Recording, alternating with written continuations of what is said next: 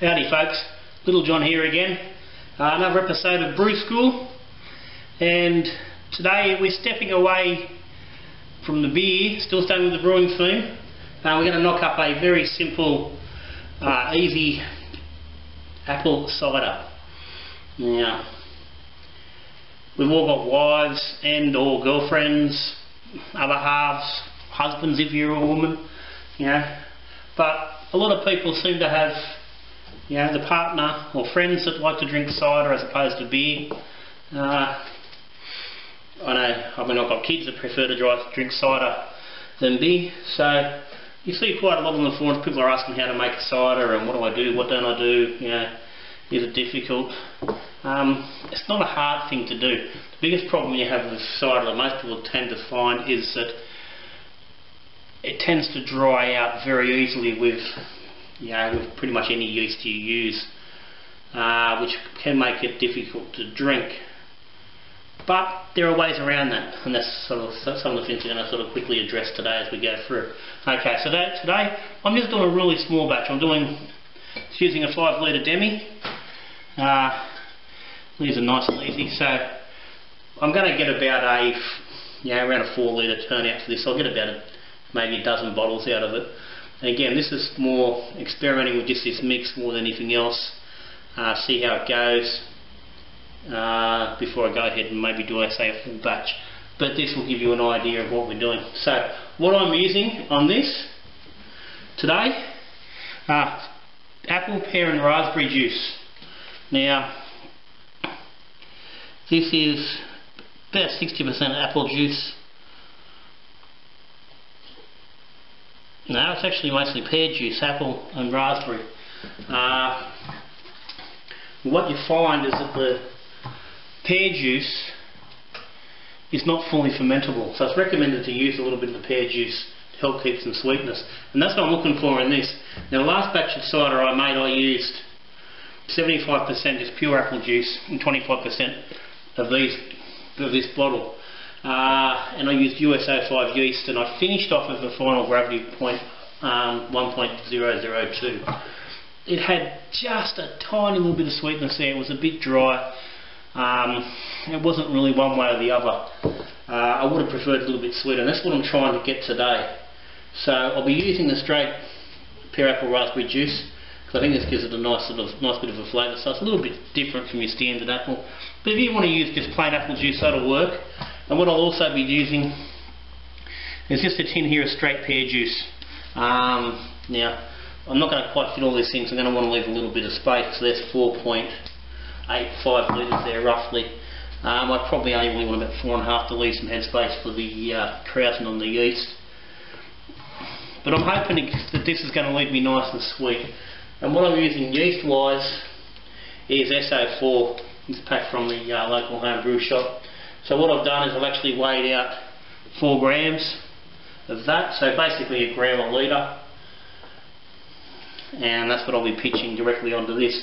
So nothing difficult, nothing fancy, and all you got to do is get your apple juice into your fermenter, whether it's a demi or a normal fermenter. Now, of course, we're going to need some oxygen, and simple way to do that: get some of your apple juice out of your bottle and just shake the shit out of it. Now, it's easier to shake this than to get this bugger when he's full and try and shake him. So give that a shake. I'm not going to worry about putting mountains of oxygen in here. I've done ciders before and haven't oxygenated at all, and they've been fine. So given this juice, you know, shouldn't have been boiled, but either way, this is how I get a little bit of oxygen in there. So just pouring that in, and we'll do that with the second bottle. Again, we'll just get rid of that bit off the top.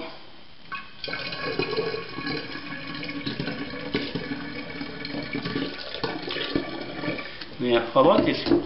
I like to use this raspberry juice. I mean, it's becoming quite popular with ciders. You know, you've seen it with just raspberry and strawberry and, you know, different flavours.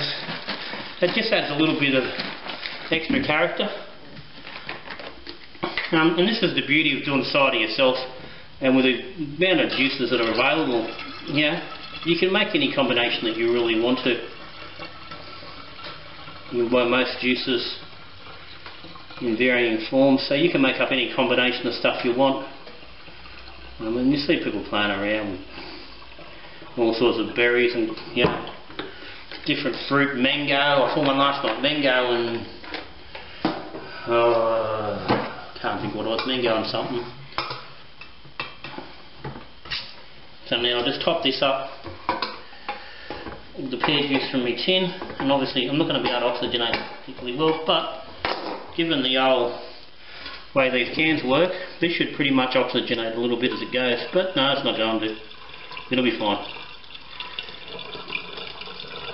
I'll just get that in there. And that's a bit cloudier, so that's going to add some little character maybe to the final look. And I think that's about all I'm going to want to really get in there. I don't want any more than that. And like I said, need some space there. Okay. And that's it. That's pretty well ready to go. I'm not going to worry about oxygenating that anymore. It's got enough in there now. But that's it. It was difficult, wasn't it? You sit at home going, oh, I don't want to make a cider. A lot of mucking around. Yeah, it was really, really difficult. Cider's way easier to make than beer any day of the week.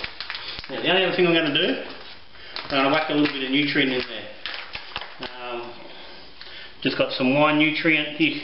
There's various nutrients you can get. This is the one I can get from my local shop. And it says to use between 1 gram and 2 grams per litre. So again, around that 4 litre mark. So I'm just going to pour basically the best part of a teaspoon in there. That'll do the job. And get the yeast in there. And same thing. Straight in. I'm not going to worry about rehydrating or mucking around anything like that. Okay. These in.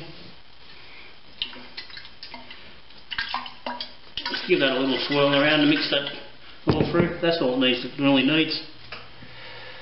Got my bung there. I'll pop just a little bit of boiled water. Obviously it's cooled so it doesn't melt.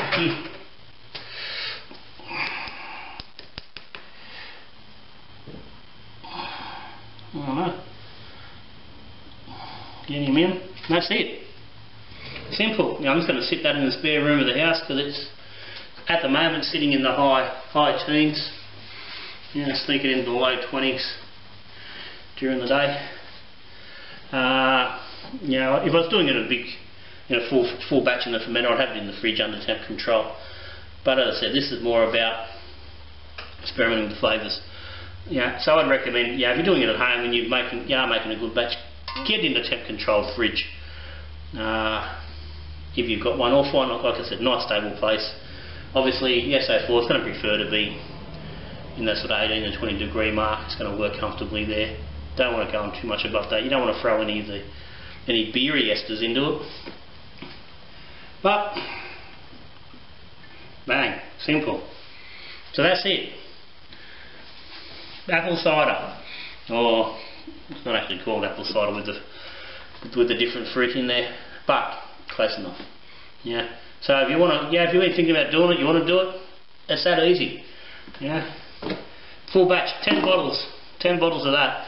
You can get them when they're $2 a bottle, which is when I grab those when they're on special. You're looking at 20 bucks. A couple of dollars worth, maybe $8 worth of yeast if you use 2 packets. And that's it. It's under 30 bucks. You can bung out 2 cartons of apple cider and try and get that at your local bottle shop. So that's it. Brew school for today. Apple cider. Get into it.